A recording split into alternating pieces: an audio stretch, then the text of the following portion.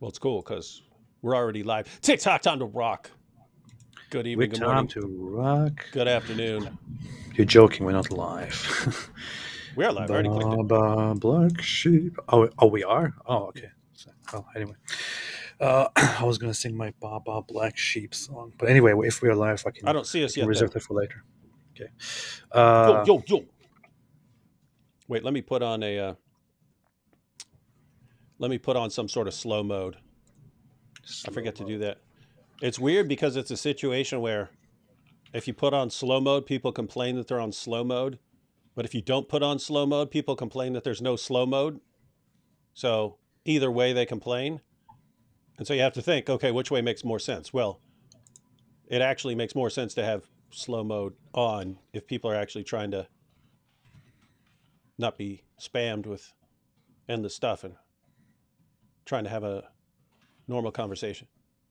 I don't really care about the frequency of live comments in the live chat, but I just turn it on always just to have power over people and to annoy them. You know? Yeah. That's the main reason for doing anything is you have power over people and you make them feel small when you can crush them like that. Yeah, definitely. Or that's the main reason why we do. Yeah, why I have a channel actually.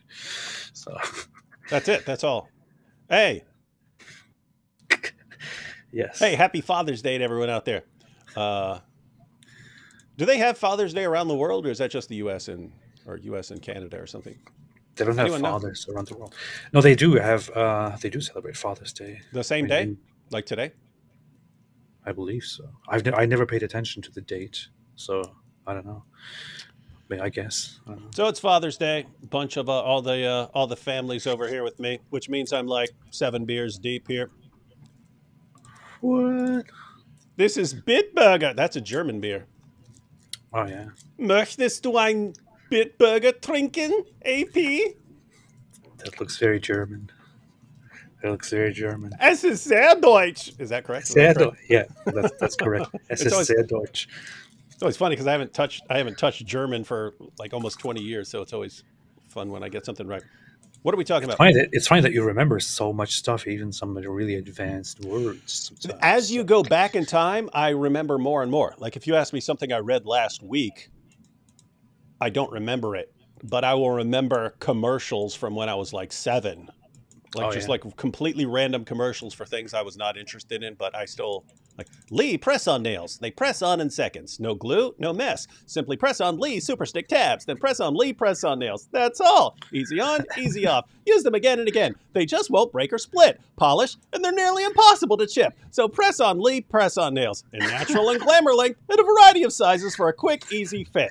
Press on, like it's all that stupid stuff that there's no point. It's like it's filled. My brain is like an orange juice glass, and it's filled up with a bunch of stuff from when I was younger, and then just can't get any more. Oh, hey, check this out.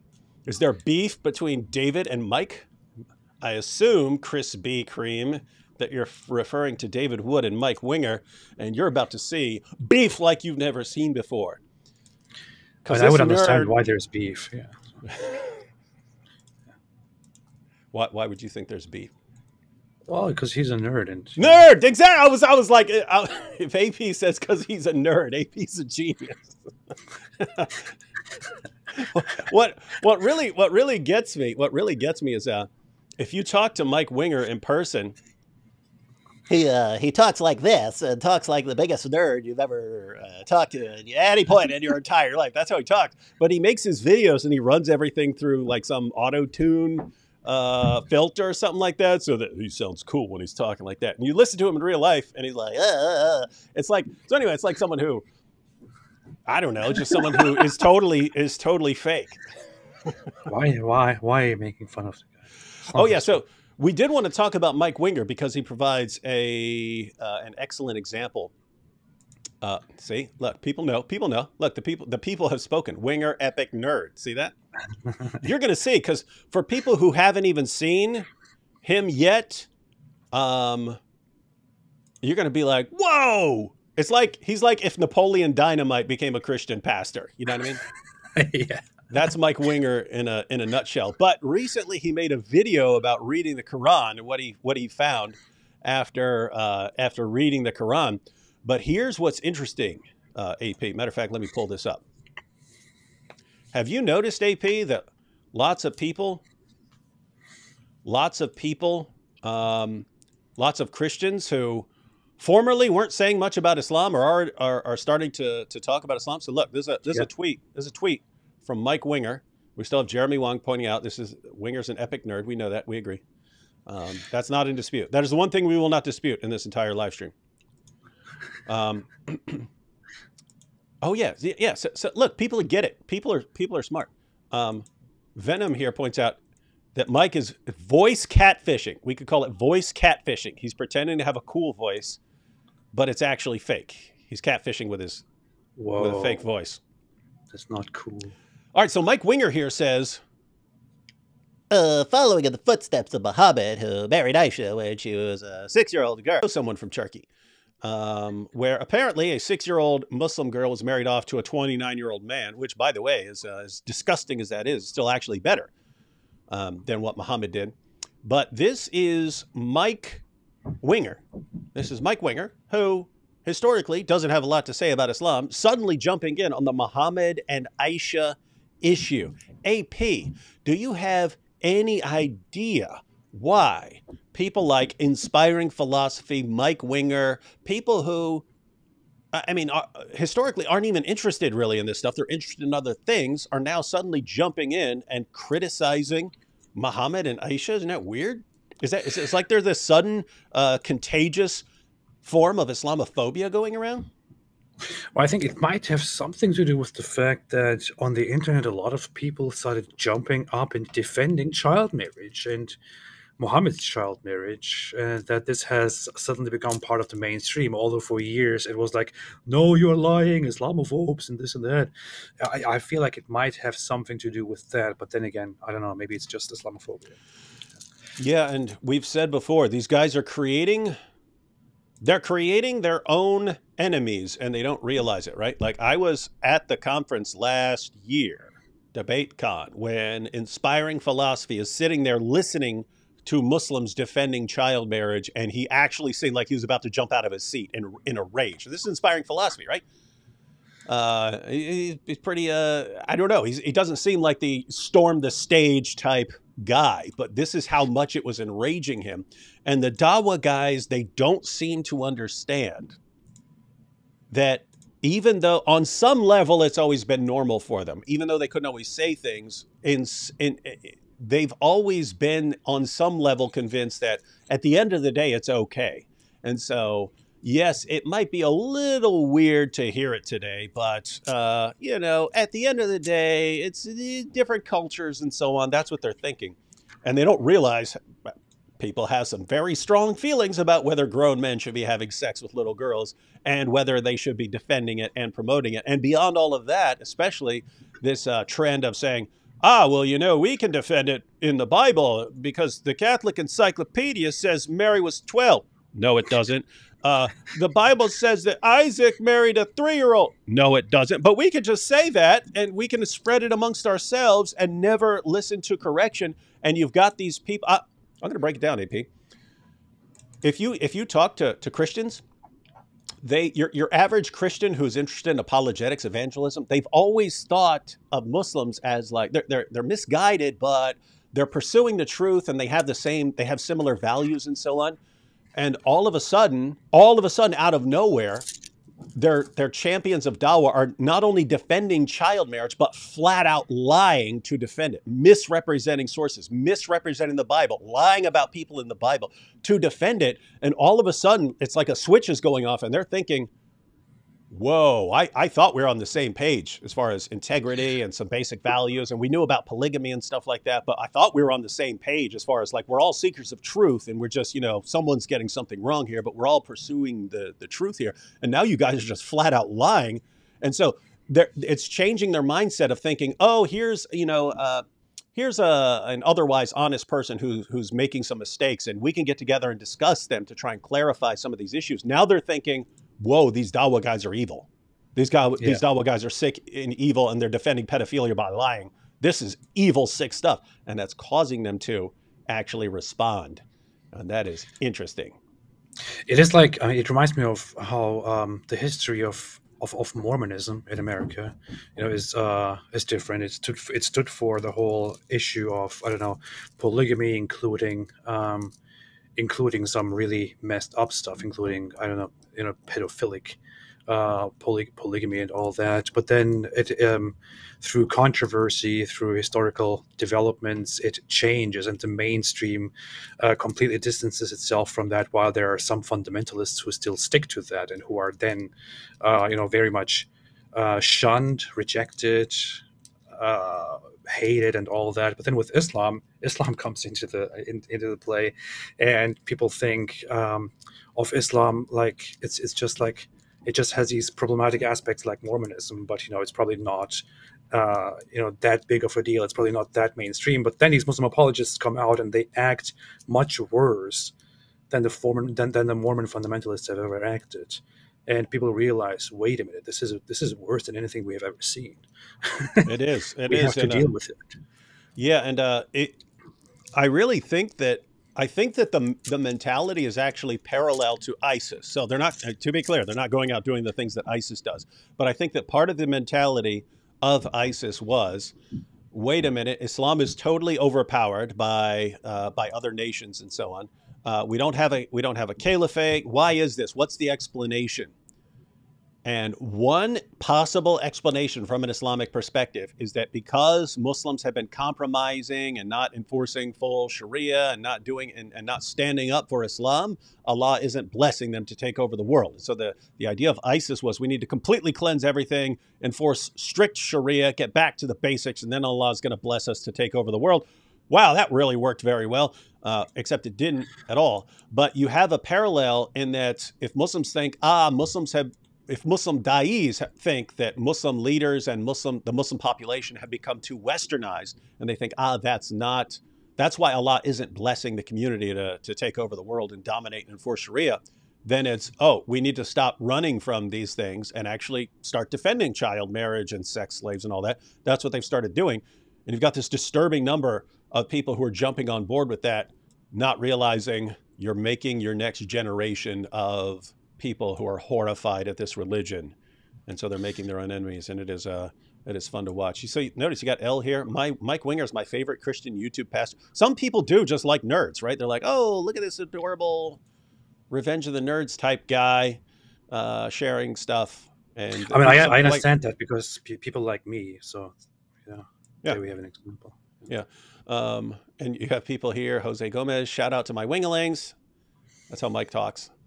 Hey, shout out to all my wigglings out there who are tuning in for my broadcast. And we're going to talk about the Bible today, specifically the book of Obadiah. We're going to go through the book of Obadiah. We're going to see all the brilliant life lessons, bibbity bobbity, right? That's how it's said. But again, he runs his stuff through the filter, so we'll see it in a second. So anyway, should we jump into? Anyway, long story short, Mike Winger posted a video recently where he is talking about, he's read the Quran and some of the things that jumped out at him from the Quran. I would say that some of the things that sort of jumped out at him from the Quran are things that should jump out at everyone, or things that it should make everyone go, whoa, wait a minute. What is that? Matter of fact, you just completely attacked and massacred him recently, didn't you? Mike Winger? Yeah. Didn't you blast him recently? No, I attacked him. I humiliated him. I destroyed him, basically, and there's just no coming back from that. Yeah. This is a good comment. Shepherd's Lamb. Would you agree that a lot of Muslims are misguided people who want to know God, but their leaders are liars and deceitful? I can understand being tricked if that's all you hear for your whole life. Yeah, and that's why I'm careful. Like when Sheikh Yasser Qadi says perfect preservation right down to the letter, Sheikh Yasser Qadi knew that he was lying. It's indisputable. He knew about variants in the Quran. He knew that, so he was lying. When your average Muslim on the street says, well, the Quran's been perfectly preserved right down to the letter, it's a miracle, he's not saying that because he investigated the evidence or even because he knows the truth and he's lying. He's saying it because he heard that from people like Sheikh Yasser Qadi and so on. So yeah, we have to distinguish between people who are deliberately lying and people who have been misled by the lies of their leaders. Maybe they mean perfect perversion. I don't know. Yeah, then it would be right. The Quran has been perfectly perverted. Oh, yeah. Hey, check this out. Oh, hey, another one from Shepherd's Lamb. D. Wood is my favorite apologist because I love ex-cons for Jesus. So that's like the only requirement. I could be like the worst apologist in the world, but as long as I'm an ex-con, Shepherd's Lamb be cool. No squares allowed. See, you got this. That is the correct idea. My dad was a murderer who found Jesus. We can all be saved. God bless. Unless you're an atheist, in which it doesn't matter what we do because we're all just worm food anyway. Exactly. I would say my favorite apologist is a Christian apologist would be David, just for the mere fact that he agrees with me on a lot of things. We do agree on a lot of stuff. Yeah. Other than that, no. Like even matter of fact, recently we made a video. You made a recent video, and I made a video. We didn't collaborate at all. We just made a video on the same topic, but we addressed almost identical points. Oh yeah, yeah.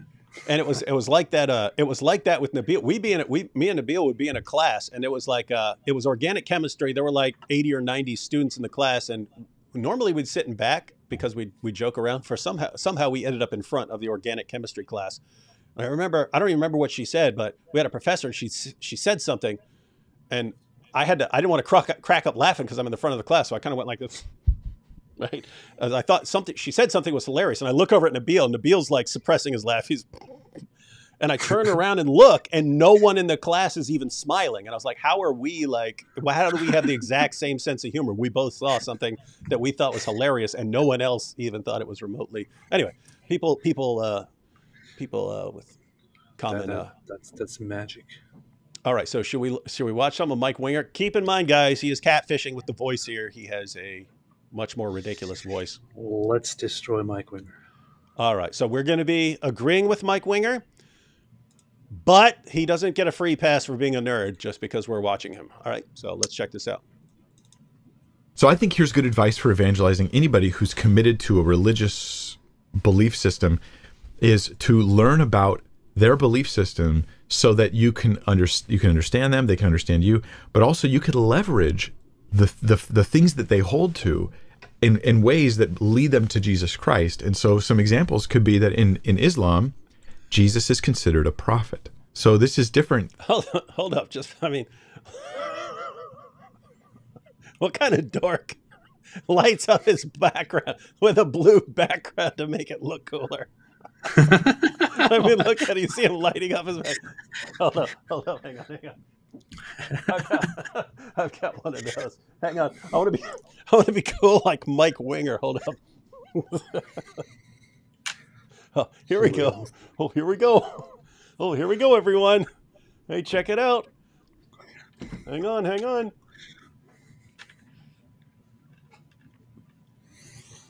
Does that even work?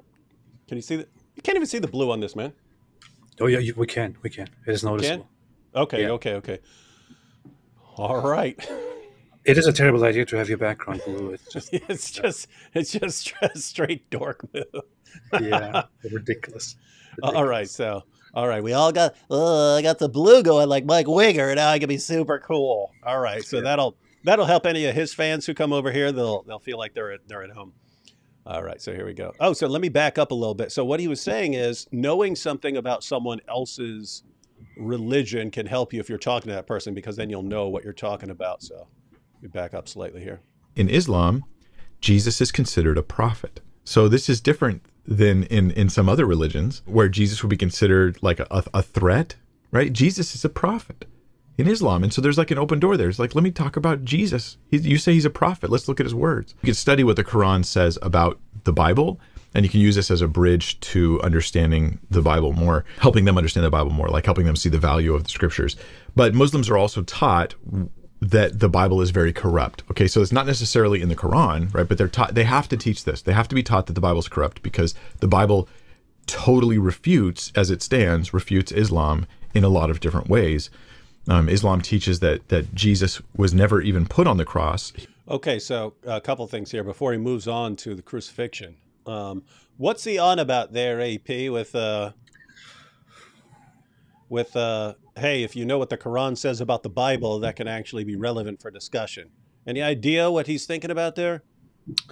I have no idea. Yeah, What in the world? What in the world is this dude talking about? I So have no idea. I don't know why anyone would bring that up even. Yeah. yeah, so it's something we've been through roughly 100 trillion times, and we've challenged our Muslim friends on repeatedly, and we've both. I mean, we've both been so hardcore on this particular point that we've told Muslims if they can show us where the Quran says that the gospel has been corrupted, that we will convert to Islam if they can show us. That's how confident we are that the Quran never, ever says any such thing. I made a video where I went through every single verse in the Quran that even mentions the gospel. And all it ever does is affirm the inspiration, preservation, authority. So I think that's the kind of point Mike Winger is making, that if you know that, then that's actually pretty helpful if you get into a discussion with a Muslim, especially since, as he points out, they've been trained to say that the Bible's been corrupted. And so if you actually know something about the religion, that can come in handy. And then looks like he's going into the crucifixion. Back up slightly just so we don't... Do you hear his voice, by the way? It sounds completely different from the way he sounds in person. Yeah. Like there's none of that, everyone, hey, I love everybody, Mike Winger, Mike Winger. Here we go. Ways. Islam teaches listen to all that Jesus bass in his was, voice. Guys, what program do you use to do that? How do you go from that? Hey, I'm Mike Winger. Blah, blah, blah.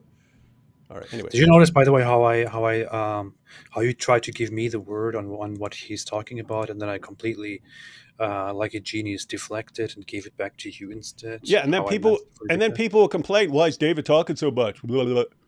This is a genius move on my part, which I can teach on my channel. If you only subscribe and pay $50 a month, I can teach you this, and also teach you a PhD program. Which, yeah. This is nowadays fashion. So You could be a real top Y. I would be a top YouTuber. Yeah, top something. Yeah. Top YouTuber. Top YouTuber. Top YouTuber.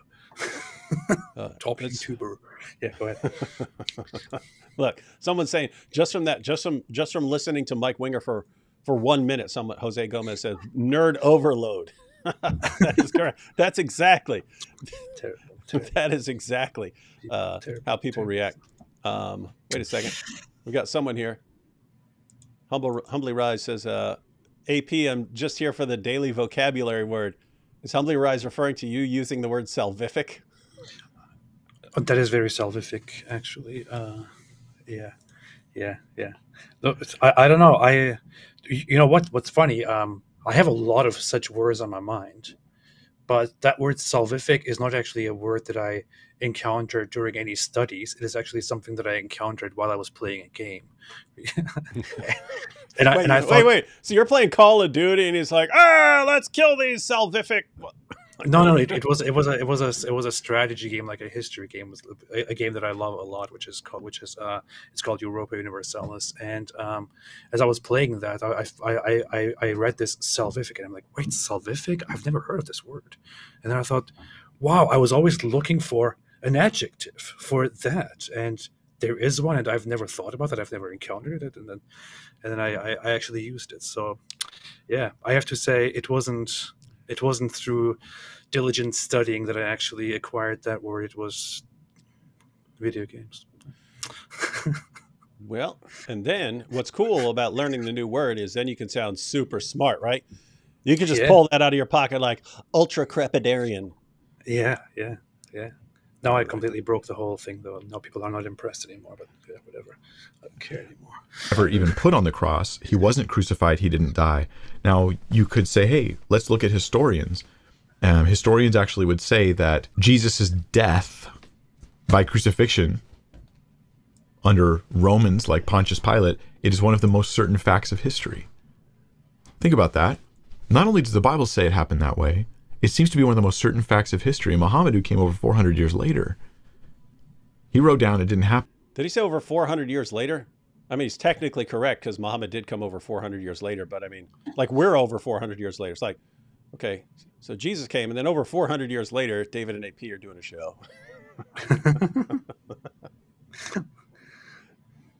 It's the 600.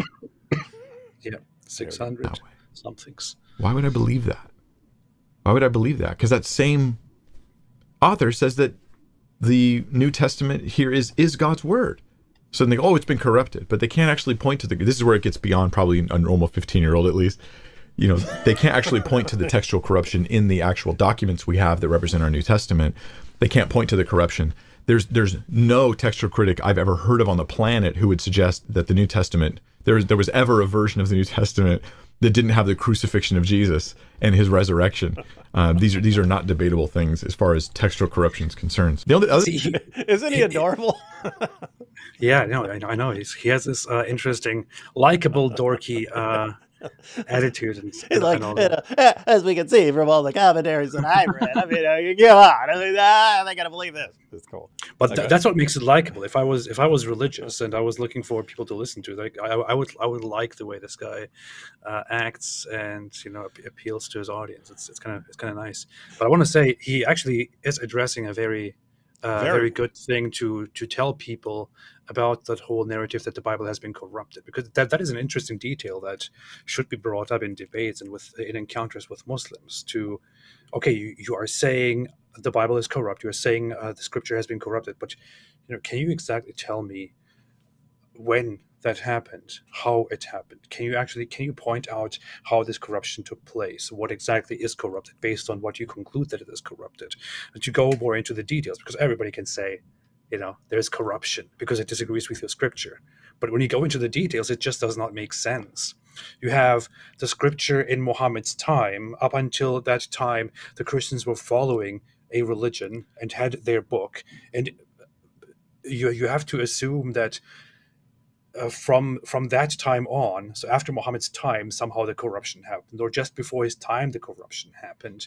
And then you have to explain how exactly that happened, how exactly people can come together and cause such a huge corruption that they remove all the truth and include so much falsehood into all of their narratives. It is just ridiculous. Muslims themselves cannot explain what they are arguing here.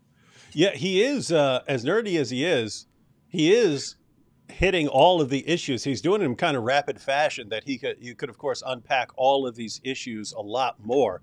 But I mean, think about that. So the Quran, at least according to the dominant position, we've heard from people like Khalil, Andani, and so on, who take the minority position, which has always been a minority position, that the Quran is actually saying something different there. But the dominant position has been to deny that Jesus was crucified or killed. And the Bible, of course, says that he was crucified and killed. And so you've got two competing claims. And so you could look to history, he points out, right? You could look to history, and history is going to come down massively on the side of the Christian claim. But I mean, it's not just the Christian claim. Pretty much everyone except Muslims and certain Gnostics and Docetists have always held to that position. And scholars across the board, they agree that Jesus was crucified. They treat it as one of the best established facts of history. So the historical evidence is massively on one side. And so what are you going to say? You're going to say corruption. And he points out you can't legitimately say that, because that's not what the Quran says. But a Muslim's going to say that. But even then, when they talk about corruption of the Bible, like if they heard Bart Ehrman or something like that talk about textual variance, you're not dealing. There's no scenario of textual variance that gets you to a Jesus who didn't die by crucifixion. In fact, we've asked him about that. There is no, guys. Muslims still don't seem to understand. When you're talking about textual variance, you're talking about usually spelling differences and things like that. You're not getting to any sort of major doctrine shift. And so you go anywhere in the manuscripts, Jesus died by crucifixion. So the idea that things have been corrupted, that doesn't work. So he's pointing out there's actually no way to get to this view. And he points out that it's Muhammad's coming centuries later. So it's like, wait, you've got history on this side. You can't say corruption. You can't even say corruption according to your book. What have you got to go on? You've got Muhammad saying something centuries later and obviously having no clue what he's talking about. Why would you go with that? And so he seems to be right on the money as far as that. So Absolutely. that's good. You see his bookshelves in the background? What a dork, man. And before someone blurts out, "But David, you have bookshelves too." Yeah, mine are handmade bookshelves. He got those straight from IKEA. Look at that. Those are not. Those are store bought bookshelves. It's not manly, guys. It's not manly. Can't work with his hands. Went and bought some bookshelves from IKEA. Probably had someone else assemble. Are those gummy bears or jelly beans on his desk? There's a giant jar of gummy bears on his desk beside a light bulb that's doing nothing except lighting up a $40 guitar from Walmart. How does this guy have people watching him? Like, how? Oh my goodness. Just picking out the random thing and just picking on him for sport. Well, he certainly makes it easy. Well, he certainly makes it easy. Graves here says, wait, so at what point in history did Muslims start saying the Bible got corrupted? One claim is that it was when liberal higher criticism took off. No, they started saying it before that. They started saying it much earlier than that. But yes, if you go to the earliest level, your earliest commentators on what they thought. At first, they thought that Christians and Jews were corrupting the Bible with their speech. That was the earliest view. It was most people can't read, and so the people who can read are misrepresenting what the Bible says to people who can't read. And so Christian preachers and Jewish preachers are misrepresenting the text. Then you ended up with a mixture because you eventually started getting to people who did know what was in the Bible and knew that it didn't line up with the Quran. And then eventually you got to the position where the Bible has to be corrupted because they eventually know that the Quran does not line up with the Bible on basic doctrines. And so you see this evolution of views. All right, should we jump? I think there was one popular view is that, who was that? I think it was Ibn Hazm during the Andalusian period. He was the one. He was a very hardcore scholar, but he was the one who first explicitly wrote down and pointed out that the Bible in its original form had been lost, and that the current form had been, completely corrupted or something like that. And yeah, I believe it was him. I can briefly check that, but yeah, that's one view. And so it's just this interesting situation where you've got almost an entire population who thinks that it's not just that they think the Bible's been corrupted; they think the Quran says that the Bible's been corrupted, and that's just interesting. And it's right up there with the myth of perfect preservation and the myth of scientific miracles. It's just their leaders have been saying something all these years, and people think that they're being told the truth by their leaders when they're just not. I mean, imagine when Ali Dawah comes out and says, "Yeah, okay, the argument been debunked." Okay, then all the people who are putting that forward, shame on them. But that was, Ahmed Deedat and Zakir Naik and endless piles of da'is spouting that complete nonsense. They were also saying perfect preservation right down to the letter. Now they admit that's a lie. Wait, the guys who are telling you that the Quran says the Bible's been corrupted, those are the same guys who've been lying to you about everyone else, and you're going to trust them, right? This is yeah. So here is the whole information about that claim again. It was indeed Ibn Hazm. Ibn Hazm was a scholar from the 10th century and the 11th century in today's Spain, so Andalusia, and he was very literalist. He was from the Ahiri school, which today doesn't really exist anymore, of people who took everything completely literal and had no further speculation on them in the scripture, and had a very literalist application of law as well. But he was the one who as it is currently thought, for the first time, explicitly wrote that the Bible, as it was revealed in its original form, had been lost, that it simply just does not exist anymore, and that the current Bible is a corruption which cannot be relied upon. And that is, 10th century and 11th century. 11th century, actually, that's when he was doing his work. That is quite a while after the emergence of Islam. And at that time, most people didn't even really adopt that view. That became mainstream later on. He was also the one who argued that those who believe that Jesus has been crucified are outright disbelievers. They're kafir and things like that.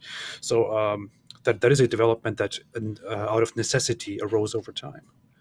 Yeah, and it had to, and because notice if your prophet says, if your prophet affirms the inspiration and the preservation and the authority of a book that completely contradicts his own book on basic doctrines, you've put people in a very difficult spot here, because if you affirm a book that completely contradicts your own book, you just destroyed your own book, because if you go with the book that you're affirming, then it contradicts your book, so your book has been destroyed. Or if you conclude that you shouldn't trust the book that you're affirming, well, then you're in trouble because you affirmed the book. Either way, you're in trouble for affirming a book that you contradict. And so the only alternative, so you either say, okay, now I have to reject the Quran, in which case you get your head chopped off, or you have to say, oh, well, it must have been corrupted anyway, even though that's the exact opposite of what the Bible, of what the Quran says. So it's just, it's an awkward position that they've been put in by their prophet. But guys, your prophet has put you in this position, not us. All right. Thing I would actually encourage you to do, I'll add to this, is actually to read the Quran. I know some of you guys are like, don't tell her to read the Quran. But oh, hang on. That's interesting. What are your thoughts on this, AP? Because I'll give you, people ask me all the time, and it's normally Christians who are asking for like evangelistic purposes, which is what Mike's talking about. And I could see it. I could see you answering in either way, because I would agree with Mike. It helps if you know the Quran. But it's always seemed to me like people who decide, hey, I'm going to read the Quran to learn about Islam, to do evangelism, they like 99% of them give up because it's so hard to read the Quran, and they give up and they stop. So I normally tell them, don't do that. Read some articles or books, or read topically. Pick a topic you're interested in, go to the index of the Quran, find all the passages about that topic, then read those. But just starting off at the beginning of the Quran and reading it through, people give up. With that said, if someone says, no, if I read it, I'm actually going to stick to it, I would say, oh, of course, read the Quran then. So me, I'm just thinking in a practical sense, I want people to familiarize themselves with Islam so that they know what they're talking about. It's just starting out, jumping into the Quran, they tend to give up. So don't start that way. Read that later. But he's talking to people and saying, yeah, go ahead and read it. Which again, if they're going to stick with it, I would agree with. What are your thoughts? Because do people ask you if they should read the Quran? Yeah. And I usually say that, go ahead and read it.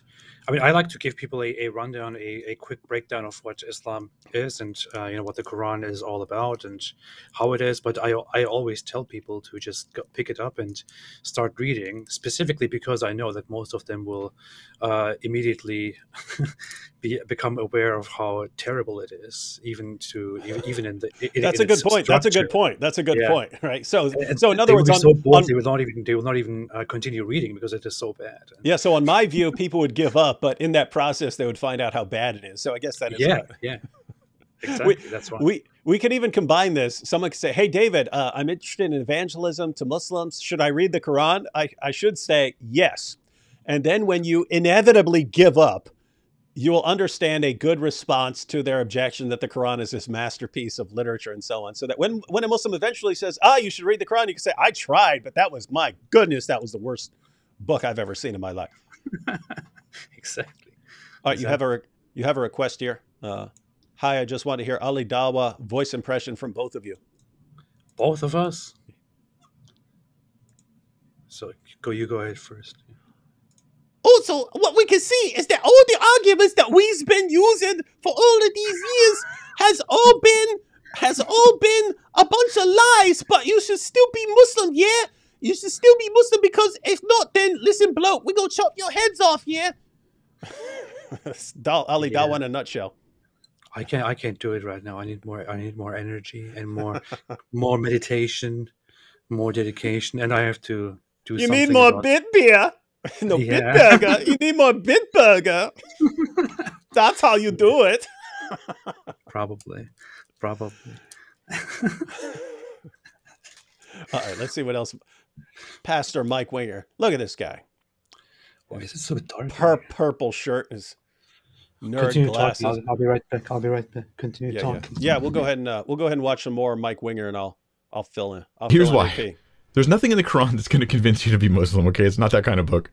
It's very difficult to read. It's organized oddly. So the opening chapters of the Quran are the longest ones, and it's for the most part the book is organized longest chapter to shortest. Imagine if you did this with the books of the Bible. I'm going to organize them longest book to shortest book. You know, and you've got like Jude and like Obadiah. You know, you've got like these short books at the end, and then you have these really long. But then it would be so disjointed. Well, the Quran's like that, except the Quran's not even books, it's just chapters. So the chapters are like in different chronological orders. It's very difficult to figure out what's going on. I actually want to go back. He's making a very important point. It's funny how this is a short video, but he is zeroing in on all of the most important details. So he's warning people. He's saying, hey, you should read the Quran. But he's pointing out that the organization is ridiculous. When they decided how to organize it, they just say, okay, we'll put the longest chapter first and then the next longest and stuff all the way up. I mean, apart from Fatiha at the beginning. But we'll just arrange it from longest to shortest. But now it's all massively out of order. But he compares that, like, what if you did that with the Bible? What if you did that with the books of the Bible? The most chapters is like Book of Psalms. I think as far as word count, I think Jeremiah is the longest if you just count words. So notice you like start off the Bible with maybe some little prayer or something like that. And then you have like Jeremiah and then you go Psalms. And it's like, you'd be like, what are you doing? It'd be even worse if you did it by like chapter. So you found like the longest chapter in the Bible and you started off with that. And then you go with the next one. It'd be like who does this? But that's the Quran. I imagine just writing a book. You write a book, you have a bunch of different thoughts, you write chapter for chapter for chapter, and then you're like, okay, now I have all of this stuff together, but what should I do? In what order should I put it? And then you're like, oh, I think I know. I will just go from long to short, and then you just do that, and it's completely there is no reason for that at all. There is no flow, no sense to that, nothing at all. But that's just how it goes. It's And it's done because you'd have probably been a little better off reversing that and starting off with the shorter chapters. Yes, because exactly. The shorter chapters tended to, it's not perfect, but they tended to be earlier than the longer chapters. So it's just, yeah, I mean, there are lots of dumb ways to arrange stuff, but if you've got a book that depends on abrogation, in other words, later chapters cancel earlier chapters, or a command can be canceled by a later command, chronology is pretty darn important. And then so to put that as your fundamental principle and then put the chapters completely out of order, you're begging for trouble. And you're making it so that you have to go outside the Quran to even understand it, to even understand what, in other words, if you were on a desert island and you had a copy of the Quran, that's all you had, you would not know how to be a proper Muslim. You wouldn't know because you can't. That's a funny thing. As a Muslim, this is what you understand from a scripture. You know, you have the Quran, you have that structure, and when you switch from the Quran, which is completely all over the place, jumping from topic to topic, repetitions all over again, no chronology, nothing at all, you then jump to the Bible and you start reading that from the beginning. It suddenly reads like an actual book where it starts from the beginning, it goes through. I don't know. I mean, there is a structure to it, right? It suddenly makes sense. It suddenly is an actual book. It's quite interesting that people think those two scriptures are from the same source. Can you see his fingernail? He's got one. It's his middle finger. It's right here. He's got his middle finger right here. But he's got. I see it now. Yeah, I see it now. What kind of pastor is this? He's got one painted finger. Maybe it's an injury. I don't know. Okay, so yeah, from what? Building his bookshelves. All right, let's see what else he's got here. But as you read it, it will be obvious to you that it's a very human human. Yeah, he is. Let me back this up, because he was crushing it. He's saying, hey, people might think, why are you telling people to read the Quran here? You're going to find out that it's a purely human book with this silly organization. Let me back. It's not even books; it's just chapters. So the chapters are like in different chronological orders. It's very difficult to figure out what's going on. But as you read it, it will be obvious to you that it's a very human book. So there's a part in there where Muhammad writes, as you're reading the Quran, you'll see it. Muhammad writes that, oh yeah, you guys asking? Seriously, my finger, I smashed it. That's all. I smashed it. You should have seen it like a week ago. It was like all blue. The whole finger was. So I smashed it here. I got a little bit of a blood blister here. There you go. See? Wait. If he gets his shells from IKEA, how's he smashing his finger? Don't act like you're doing work, real man's work here. You know what I mean? Like what? Hang on, hold up. Oh, hang on. Because notice he doesn't say what happened. He just says he smashed it, right? But how's this guy? How's this like king of the nerds gonna smash his finger? Like, what's he doing? So it's like, hey, AP, you be you. I'll be Mike Winger. You asked me what happened to my finger. Okay. I'll show you your finger first. Okay. Huh? You gotta make it real. Show your finger first. Okay. Oh, what happened to your finger, David? Oh, well, very thoughtful of you to ask, neighbor, because as you know, caring is sharing. You're not going to believe this, but I went ahead and got my new copy of the ESV Study Bible, and boy, is this thing a monster. But I've already, I've had 3 copies of this before, but I burned through them all. You know how that goes. Anyway, I got so excited when my new leather-bound ESV Study Bible came in that I just immediately started reading. And since it is in chronological order, I just started reading, and then I got to the end, and I go, whoo, and I slammed this big old book right on my finger, and look what happened.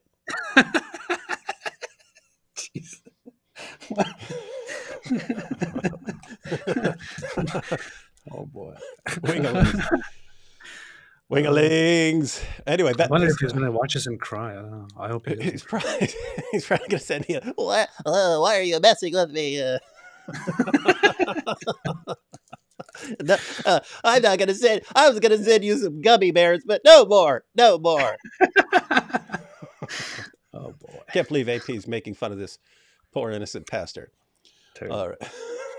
Let's see what so we got Mike talking about smashing his finger while reading a giant book. All right, here we go. No big deal. I'm super manly, so I didn't even feel it. Okay, so what was I saying? In the Quran, you have this interesting stuff where, like, Muhammad says, God told me to tell you that when you come over to my house and you have dinner with me, you can't stay and ask questions about God. You have to go home because I'm tired. I didn't say it. God told me to tell you that. I kid you not, that is in the Quran. Like, this is very obviously was written, Muhammad's like, these people are bugging me, asking me all these questions I don't necessarily know the answers to. I have a revelation. This is exactly how Joseph Smith did it, right? Joseph Smith is the same way. He's like, oh, I have a revelation. God wants your wife to become my wife. Oh. And so they put their desires in God's mouth. Muhammad wanted, at one point in history, Muhammad wanted to marry a girl. Okay, so he's on to he's about to move on to a different issue, but he is hitting the nail on the head here of some of the issues. So that's an issue we bring up quite a bit, AP, that funny verse in the Quran.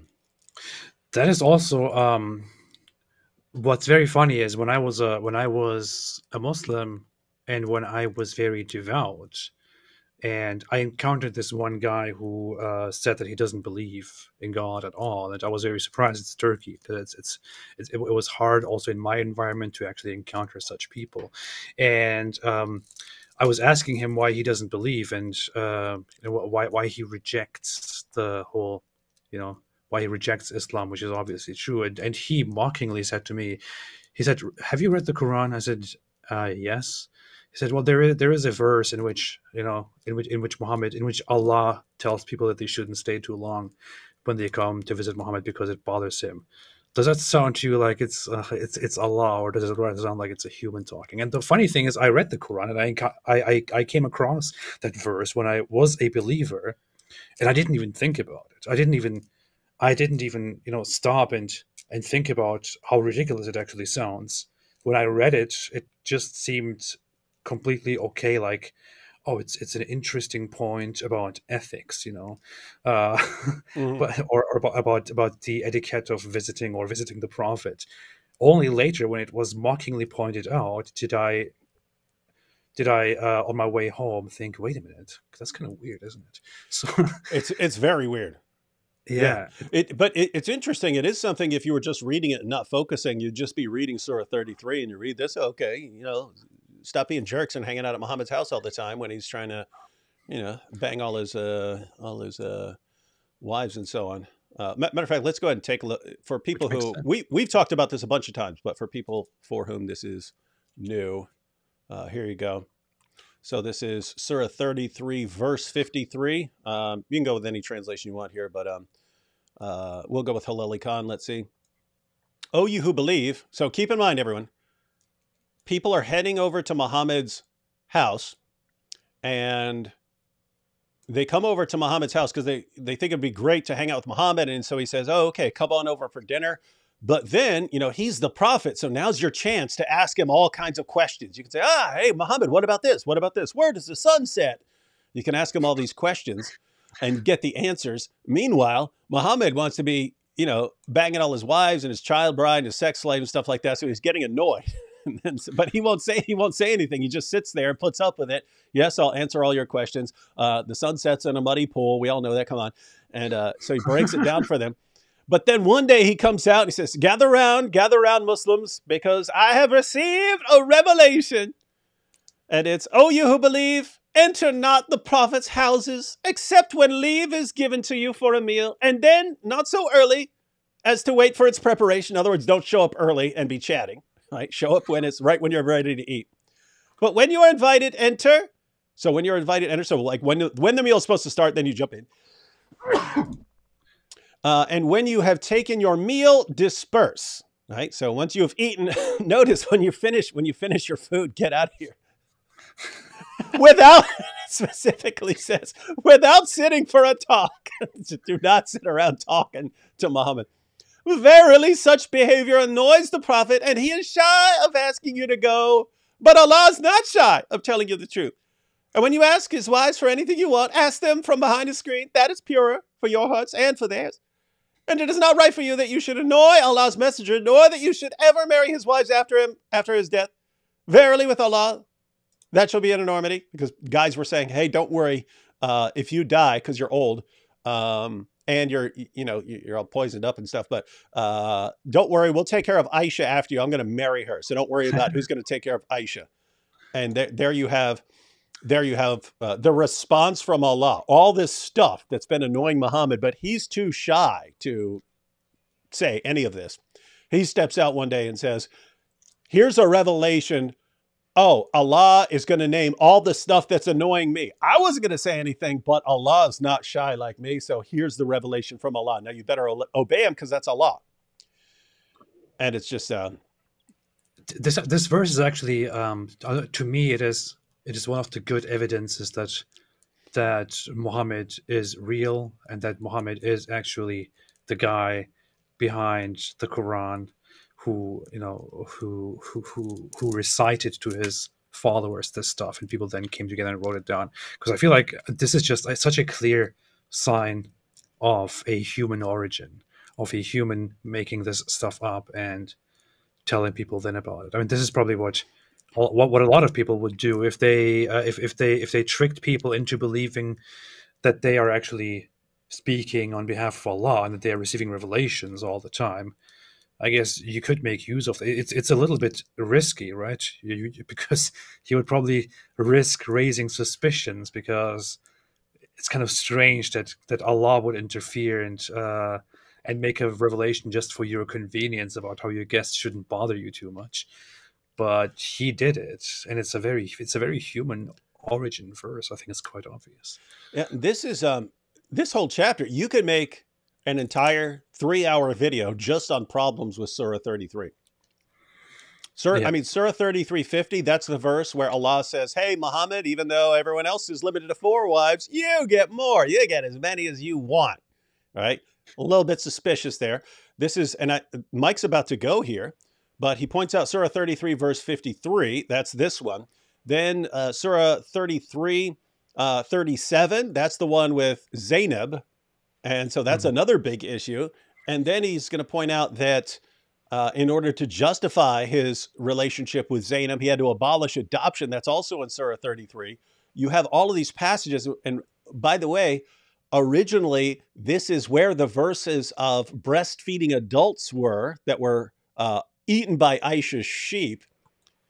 And so it's like, and this is the chapter that Ubay ibn Ka'b said originally was as long as Surah 2, the longest chapter of the Quran. It's almost 300 verses. Today, there are 73 verses in it. Why? Aisha had the only copy and a sheep ate it.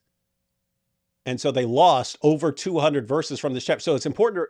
This is the main chapter people go to when they point to things that just tip them off. Like, this is obviously a man coming up with this stuff. Yeah. Obviously, this is where they go. What's amazing is that over 200 of the worst verses were taken out of this. Because, I mean, it's kind of obvious what happened with Muhammad and Aisha. I mean, the verses of breastfeeding adults, right? Where your wife has to be around a grown man and you're worried about them committing adultery. No problem. Have her breastfeed the guy 10 times. That'll solve any sexual tension between them. Then they won't be attracted to each other once she's put her breasts in his mouth repeatedly and he's sucked on them.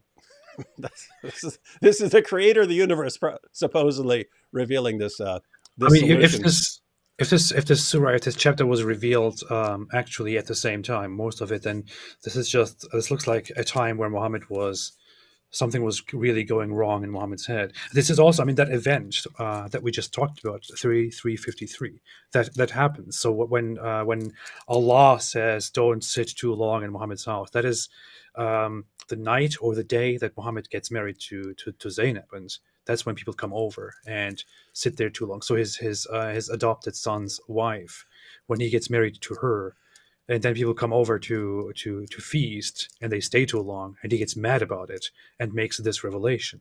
And then in the same chapter, as you pointed out, there is again the whole issue where it goes deeper into the Zainab problem and all that. So it's maybe Muhammad's mental health was not really very much in order when this chapter was being revealed, or he was just having too much fun. I don't know. That's what it seems like a period in history where he's just like, I can get anything I want. Like, I mean, if you asked me to come down on his side, I believe that Muhammad actually thought that he was a prophet. So I don't believe he was just like, I'm going to come out and dupe everyone and trick everyone. So I think he was, he really thought he was receiving revelations, but it's this chapter is the one where you go, I don't know. I mean, it seems like it kind of seems like too much. So what you'd have to say, if you wanted to stick with that, you'd have to say that, I mean, his desires were just massively influencing his revelations. Like any perverted thing he wanted, he really thinks Allah's giving him revelations to justify anything that he wants. Yeah, that's the thing. I would not. I mean, it seems very unlikely to me that Muhammad was actually, this deceitful guy who, like an evil genius, kind of created this whole fake idea that he is a prophet, and then he was just creating these revelations and fooling everybody. I think that is very hard for me to believe. It's very hard to maintain something like that, and I think he has to be really a genius, and people have to be extremely dumb around him for him to pull that off for so long. So I think it is much more likely. I also think it's very unlikely for humans to actually be that way. I think in Muhammad's case, he did have mental problems, and he genuinely believed that he's receiving revelations, but he also began fooling himself and getting, I don't know, believing his own desires to be of divine origin, to make up things in his head for his own desires, and then to somehow either completely believe that they come from Allah, or somehow deep inside know that he's making it up, but he can't acknowledge it because he's already so far in it. But yeah, I agree entirely that he probably genuinely thought he was a prophet of Allah. Yeah, and it's here you have no man gets turned on sucking women's breasts, so says Allah. And notice the reverse would have to be true as well, that women aren't going to get turned on by this young stud in their houses sucking on their breast repeatedly. That's not going to. You got the creator of the universe here telling you, guys, of all the things that would, you know, increase sexual tension between two people, breast sucking does the opposite. It makes you, this is like my long lost son now sucking on my breasts. What is this? Yeah. You know, it's great. Along the lines of what you were just talking about, it's weird because, you know, we could look back in hindsight and say how obvious this is that Muhammad's desires are at least influencing his revelations, assuming that he's not actually aware of it. And you would think that his followers would be aware of this too. But this is this weird situation of, yes, if you were aware of all of this at the beginning, you'd say, oh, come on, right? But if you can get it started, you can make it work, right? It's like Hitler. Hitler didn't just come out and be Hitler and be, you know, taking people to the concentration camps and so on. Your popularity has to increase over time. And then you get to the point where anyone who disagrees with you and sees, oh, wait a minute, this is evil, you can crush them. And so by the time people catch on to what's going on here and wait a minute, this is kind of suspicious here. Every time this guy wants something, he just gets a revelation. By that time, you can't say it because he's got followers standing around with swords that'll not hesitate to chop your head off.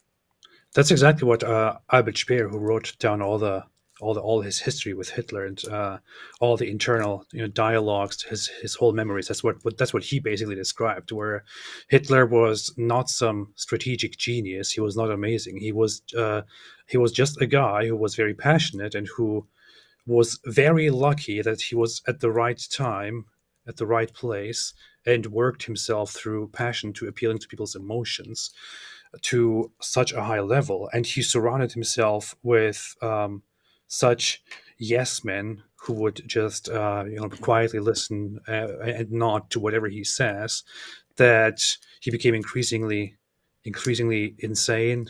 And at that point, nobody would stop him anymore because he already established it, and there was no going back. There was a point of no return after building such a wall around him. It seems like people would catch on over time, but apparently people just keep falling for the same thing over and over again. Some dope comes along, is about to do horrible things, but he wins you over through basic manipulation. People fall for it, and then everyone's got to put up with it. All right, let's get back to Ned Flanders here. Put their desires in God's mouth. Muhammad wanted, at one point in history, Muhammad wanted to marry a girl. He had many wives, as a lot of false religious leaders do. They have many wives. And that's the difference between, say, Christianity and these other belief systems, because we look at even the men in the Bible who were polygamous and we say that was bad, right? But Jesus, of course, gives us a different example, and the Bible actually teaches a different standard of one man, one woman. But a lot of these false religions, they have lots of women because it was ultimately a man pursuing his lusts in the form of religious commands. So Muhammad had a revelation thing where he wanted to marry his son, his adopted son's wife. And as I recall, what happened was they're like, well, you can't do that because he's your son. That's incest, even though he's adopted. So Muhammad came up with a new revelation. Well, God has just showed me something. God has showed me that adoption is not something he respects. Adoptions don't count anymore. There is no adoption. And so he didn't just disown his own adopted son. He abolished adoption. There are countries, Muslim-influenced countries now, where adoption's not allowed because Muhammad wanted to sleep with this girl who was married to his adopted son. Let's pause that. Makes complete sense. Yeah. The clip is almost over, but he had a couple of passages in there, and it's interesting, the Zayd and Zainab issue. In the book Answering Islam, which was the first apologetics book I ever read, still definitely one of the best. Any of you you who ask me, hey, where you should get started, whether you're a Christian or non-Christian, I mean, that's written from a Christian perspective, but one of the best introductions to the issue there is, especially if you're into, Christian apologetics, but that was written by Norm Geisler and Abdul Salib. But Abdul Salib is an ex-Muslim, and he said that was what started bothering him about the Quran. It was the issue of Muhammad and Zainab. Muhammad and Zainab. And let me go ahead and pull up Surah 33, verse 37 to show what Mike Winger was saying to all his fans. His fans are the Wingalings. So he starts a show, like he cut to like a middle of a show for this clip.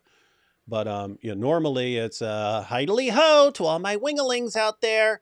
And then he gets into to his topics. But so this is Surah 33, verse 37 of the Quran. So the historical background, Muhammad had an adopted son named Zayd. Zayd was called Zayd ibn Muhammad, Zayd, son of Muhammad. And Zayd got married to Zainab, who was Muhammad's first cousin and one of the hottest babes in all of Arabia. One day, Muhammad shows up to Zayd's house, but Zayd isn't there. Zainab answers the door and she's almost naked. She's got a little like nightie type thing on, and it blows around in the air. And it says she excited the messenger of Allah, right? Take that to mean whatever you will. But the passage, this is in Tabari and other sources. But then Muhammad walks away. And it says he was praising Allah, saying, praise be to Allah who causes hearts to change. But what he had just realized right there by seeing her when she was so hot, was that Allah was going to give her to him, even though that is literally the wife of his own adopted son. But she's so beautiful. So beautiful. I never noticed. Thank you, Allah. Yeah, she's mine now, Allah. Thank you. Right. Thank you. And then, but then Muhammad goes away and he doesn't want to tell anyone. And Zayd hears about it. It's like, hey, I heard you got the hots for my wife. I'll go ahead and divorce her so that you can have her. You're my prophet and my adopted father. Anything that's mine, you obviously have a right to take. And people already start grumbling, wait a minute, Muhammad's going to take the wife of his own adopted son? That's incest.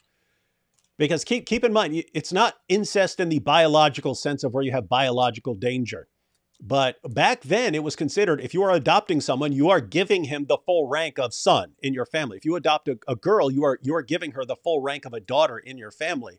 And so you treat them exactly as you would treat a son or a daughter. And therefore, the rules about not taking their wives for yourself apply. But then Muhammad receives this revelation. And when you said to him, to whom Allah had shown favor and to whom you had shown a favor, keep your wife to yourself. So this is when Zayd says, no problem. If you want her, she's yours. Muhammad says, no, keep your wife to yourself and be careful of your duty to Allah. And you concealed in your soul what Allah would bring to light. So Muhammad already decided that he'd already got the revelation that Allah is telling him, hey, you need to take the wife of your own adopted son because she's so hot. And Muhammad conceals this. So Allah is actually rebuking him for concealing this. And you concealed in your soul what Allah would bring to light. And you feared men. So Muhammad did it because he feared men, not because he's actually good and moral. And Allah had a greater right that you should fear him. In other words, what do you care what men are thinking when Allah is the one who wants you to take the wife of your own adopted son? But when Zayd had accomplished his want of her, meaning he divorced her, we gave her to you as a wife. Why? Notice, here you have the entire explanation. So the question is, why would Allah want Muhammad to take the wife of his own adopted son? Why is Allah revealing, hey, you really need to take the wife of your own adopted son? This is important. And Muhammad's covering it up, but Allah's saying, no, you got to do it. Hurry up. It's important. We gave her to you as a wife so that there should be no difficulty for the believers in respect of the wives of their adopted sons when they have accomplished their want of them. In other words, divorce them. And Allah's command shall be performed. Now, you see, it was completely necessary. It was a necessity. This had to happen. That's why it happened. And don't you understand? So notice the absolute absurdity here, right? Because it's about to get worse. It's as insane as this sounds, it's about to get worse. So anyway, Abdul Salim said that's what started Surah 33, verse 37 in particular is what started. He said he was just thinking, wait a minute. According to the verse, and especially the historical background, the reason that Muhammad has to take the wife of his own adopted son, Allah says it so that other believers understand that they can marry the wives of their own adopted sons. And Abdul Salim, I remember him saying this in a lecture. He said, I just started thinking, is this really a moral problem that human beings deal with? Like, is this really something that there are all these people out there and they're sitting around, what do I do? I'm so attracted to the wife of my adopted son. What do I do? And I'm really struggling with whether I should take her for myself because, you know, he's my adopted son. His inheritance and everything, that's all tied up with me. I'm the one who took him into my family. He's going to do anything I want. So if I want his wife, I can say, hey, divorce your wife because she's really hot. Give her to me. And he'll do it. He'll do it out of gratitude. So, do I really do this? Do I really take the wife of my own adopted son after seeing her practically naked? And Allah says, yes, Muhammad, you have to do this so that other men understand it's perfectly acceptable to take the wives of your own adopted sons. They need to know that, Muhammad. And notice, if you wanted to make that a rule, Muhammad could have just received a revelation saying it's okay. But no, this is so important. Don't you know, David, don't you know that this is such a huge problem in philosophy? It is an existential question. It is its standalone branch in philosophy. Entire books have been written about it. Entire philosophers have specialized on the topic, can I marry the wife of my adopted son? This is such a hugely important topic. You just can't downplay it. I mean, this is absolutely ridiculous and insane. The idea that, yes, I mean, moral philosophers have been dealing, guys, just from experience, how many of you have ever heard of anyone who's really struggling with this? Like a father could deal with that problem, right? Like, I mean, just imagine the situation. You have an adopted son, you've adopted someone, you show up and oopsie, you saw his wife half naked. You're like, whoa, she is hot. That could happen, but you're supposed to be, whoa, I am sick. I need to stop this. I need to go wash my eyes out and repent of this. Whereas Muhammad's saying, no, take her, get her for yourself. Allah wants it. He wanted you to do that so bad that he gave me as an example of how this is supposed to go down. That you're supposed to see this. You're supposed to see a hot chick and you say, even though she's my adopted son's wife, I got to have her anyway. He'll hand her over. Allah wants Muhammad to know this so much that he orders him, you have to do this, and condemns him when he tries to cover it up. There's so much here. Like, I mean, we're not. There is no lying about it. It's a human thing. Like it can happen to anybody. It could happen to me, to anyone else. You walk in, you see a scene that you're not supposed to see. You are very impressed by it, and you think in your head, "Well, okay, no, yeah, that's very, very interesting, but I shouldn't have seen that. That's totally not okay." And yeah, I better find a way to get rid of this thought now. I'm going to distract myself with something else. But this is just us humans, right? It's just us regular humans. But in that case, it's Muhammad, the messenger of Allah, who is specifically sent and chosen and guided by the Almighty Allah to be perfect. And everybody looks up to him. And he's a perfect moral example to everybody. He deals with this issue, not just you and me who would, struggle and, just get over that. He deals with that issue and he's like, well, this is unbearable. I'm going to, I have to take her as my own wife. Yeah. Allah will solve this problem. I will take her as my own wife. Yeah. So it's just, he was obviously not a prophet. He was obviously not a prophet guided by an almighty, perfect Allah. He was obviously not a perfect moral example. That this is obviously fake. And as I said, and Mike Wigger already actually pointed out the verses, but it's kind of he's kind of doing it rapid fire, pointing out some of these issues. But I mentioned that the problem gets worse. So suppose you grant everything Allah says right there, right? Suppose you just grant, okay, this is something that lots of men struggle with. They struggle with whether they should take the wives of their own adopted sons. It's just such a huge moral problem for people. And yes, they just, Allah finally comes down on the side of taking the wives of your own adopted sons because, they're hot. And especially Muhammad has to do this. And you say, why did Muhammad really need to do it? Why couldn't Allah have just revealed this? Why couldn't he have just said it? You don't need to, Muhammad doesn't need to do everything. Allah could just reveal something and say, don't do this or do this, and that would have been fine. Muhammad doesn't need to actually go and do everything that he's allowed to do.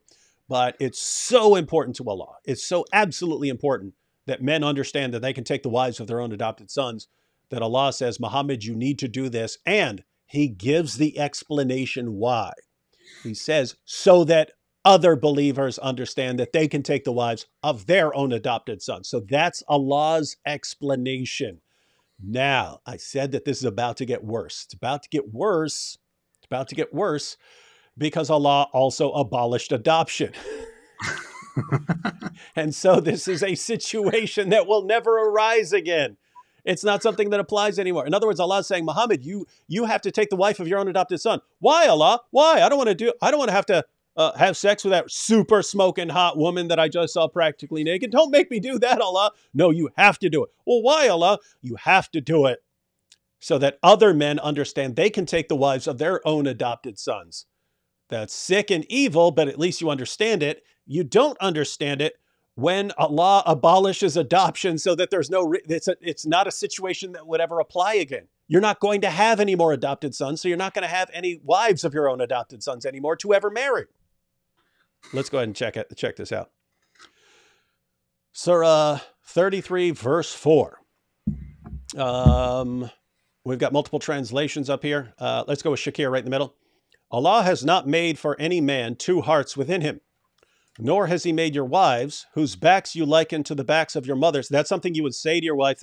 This was an idiom back then.